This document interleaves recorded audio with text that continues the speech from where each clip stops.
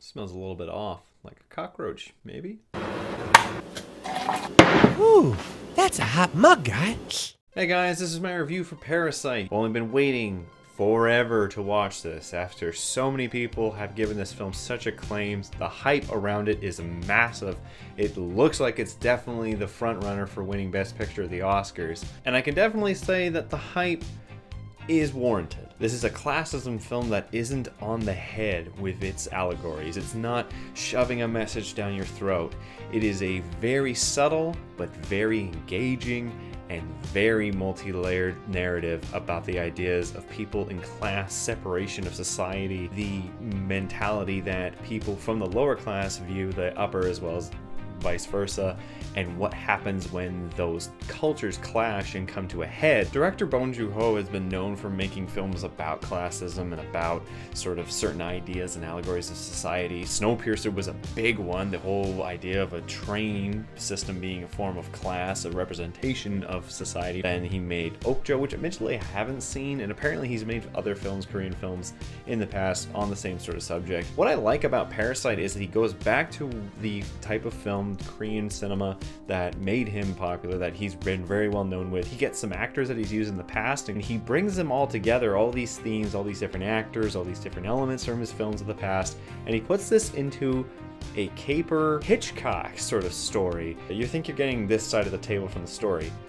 then they turn the table around like this, and you think you've got the whole thing, and then they flip the table over, and that's when the entirety of the film, its premise, its execution, all just digs a giant hook in you, and you don't stop looking at the screen until the film's over. There's a part about halfway through the film, my mouth was ajar because I was just so enthralled at this moment. It's when the story adds this layer of intensity and another kind of forward figure, metaphorical, which the film keeps on making kind of comment jokes about. It diversifies itself from films of its genre. The film doesn't really go the way you think. It follows plans. It follows kind of a layout of some form of films that you've seen before, but there's scenarios that are different, except each part is still engaging and it's new and it's exciting. The performances are very, very good in this film. The main father figure in particular, you see how he goes from kind of a person who has an upside to their lives to thinking that there can be some form of good out of what they're doing, that they can make something better for themselves.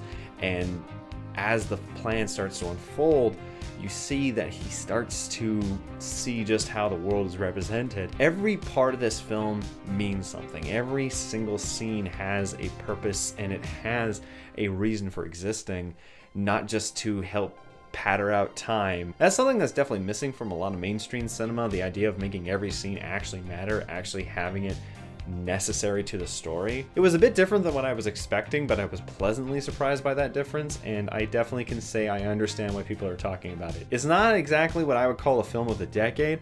I could put it up there. I would definitely register it as that. Is it my favorite film of 2019? I wouldn't put it above 1917 just because I just had this incredible experience with 1917. I definitely think it's one of the best movies of 2019, and it is one of the better movies in recent years. There's no negative to this film. I think that's one thing I can definitely say. There's nothing about it that I can say that is not done well.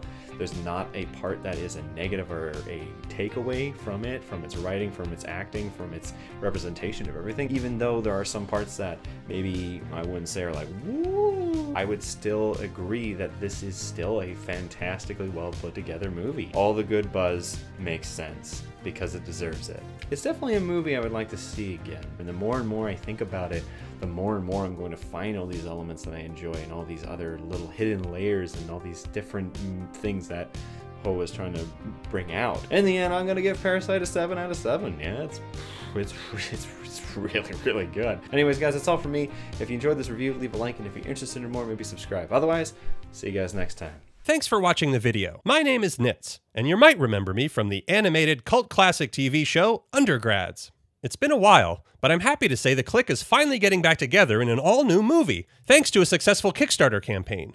But we are still asking for your support. To see any and all updates about the upcoming Undergrads movie, be sure to check out and like the Bring Back Undergrads Facebook page. And with any luck, we'll see you guys soon.